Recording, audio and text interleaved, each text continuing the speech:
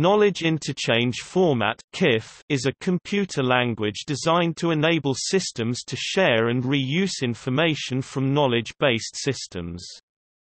KIF is similar to frame languages such as KL1 and Loom, but unlike such language, its primary role is not intended as a framework for the expression or use of knowledge but rather for the interchange of knowledge between systems. The designers of KIF likened it to PostScript.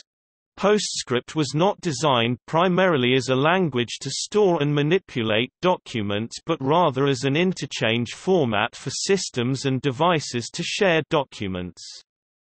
In the same way, KIF is meant to facilitate sharing of knowledge across different systems that use different languages, formalisms, platforms, etc. KIF has a declarative semantics. It is meant to describe facts about the world rather than processes or procedures. Knowledge can be described as objects, functions, relations, and rules. It is a formal language, i.e., it can express arbitrary statements in first-order logic and can support reasoners that can prove the consistency of a set of KIF statements.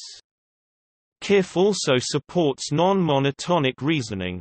KIF was created by Michael Genesereth, Richard Fikes and others participating in the DARPA knowledge sharing effort, although the original KIF group intended to submit to a formal standards body, that did not occur.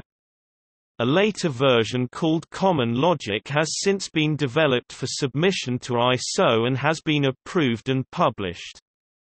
A variant called SUO KIF is the language in which the suggested upper merged ontology is written.